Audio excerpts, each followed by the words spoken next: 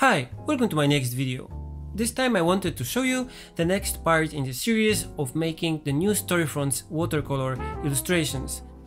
I already finished the whole series. I wanted to do at least 10 illustrations to make it a nice round number, and I did. I finished the last one, which is a car dealership and renting service. Recently you can see all the illustrations that I did in this series on my website and on my Behance account.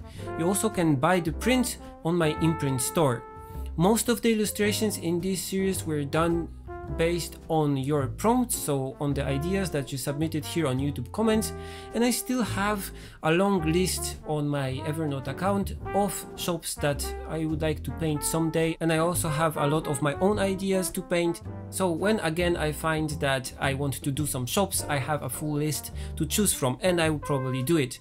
Because it was great fun to paint the shops from imagination. I was just able to do any design I wanted, to use any design element that I fancied from somewhere, from a real shop that existed or from a photo that I saw somewhere. So I had the creative freedom that I wanted. But even with this, painting 10 shops for now I think is enough. I want to keep this project fresh so it does not turn into this kind of weekly or daily thing that I have to sit and work on. Probably I'll divide this project into these short spans of attention where I paint like 10 shops and some additional illustrations maybe, and then maybe when I finally gather enough material I can just make something from these. I think it's really important to kind of be conscious of what type of artist you are.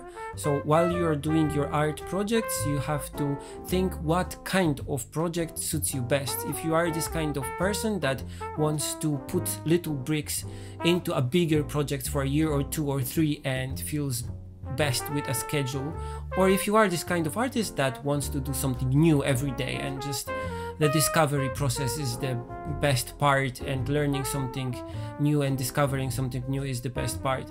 I'm probably somewhere along the second end of the spectrum. I like to do new things, I like to try new things, new tools, new ways of expression, but also I'm always dragged into this way of thinking that a bigger project is something that matters. So not only making 1 or 2 images and just moving to something new, but making something bigger like a book or a comic or an animation is something worthwhile for me, at least.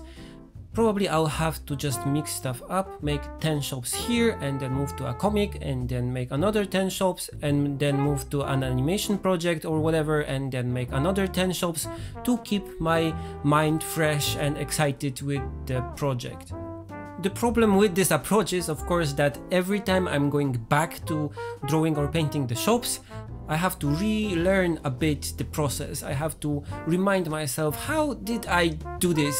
So the first shop that I paint is a bit wonky still, but the next ones are better and better, until the time that I feel already bored, like right now. So I'm moving to a new project, which is a thing that I wanted to do this year, a storytelling thing with a comic this time. So that's a thing to look forward to. Okay, so about this picture, this is a small camera shop which sells retro film cameras and develops also the film. This is a shop that I completely made up, to be clear, but I used some elements from camera shops that I liked, and especially from a camera shop that is really close to our house right now, which had these awesome retro old signs still, so the Kodak sign and the Fujifilm sign, and I wanted to use them in a picture, so I kind of developed the rest of the idea around those signs. And I also added stuff like the film can stand or the colorful marquee to match the whole design. I like the idea of a shop selling old things that can still be used and reused and resold and then bought again, and just using old things to have fun again and giving them again meaning. So I like the stores that allow you to buy the things that otherwise would be thrown away, stores that fix them, stores that have stuff that can tell you about them, and actually pick one that is a good match for what you would like to do. So they will tell you which camera to buy, or which word processor or old computer to buy, or old gaming device or whatever, and they have the knowledge to keep the thing going. So I would really like to see more of such shops in modern cities, and especially in these kind of fancy districts that you go to just buy stuff and have fun. As usual, with these illustrations, I started with this concept I had for the store, and then with some sketches, rough sketches with just my pencil in a sketchbook, to decide how a store like this would look like. So I tried to put some things in front of the store, a stand maybe that would allow you to make a fancy photo of yourself as a geisha or whatever. I later quit that and just made a stand of a film can, but it was a concept that I played with.